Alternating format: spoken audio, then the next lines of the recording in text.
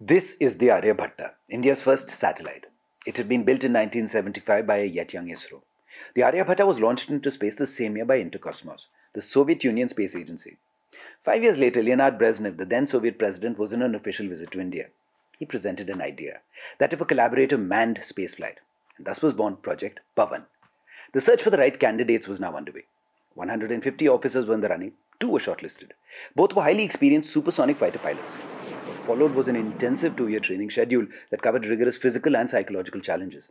Both displayed a high level of competition, constantly striving to be better than the other. The results were finally announced. The younger officer had been selected. The older officer, displaying the absolute ethos of armed forces, put aside any suggestion of disappointment and immediately focused all his attention and energy on helping the other officer with his grueling training. The preparation was proceeding in top-notch form. And then the young officer received news that would have shattered anyone's resolve. His 6-year-old daughter, who was to undergo routine surgery, had unfortunately passed away due to post-op complications. In yet another glimpse of the powerful fortitude shown by our gallant officers, he gathered his courage and, realizing the call of his mission, proceeded with his duty.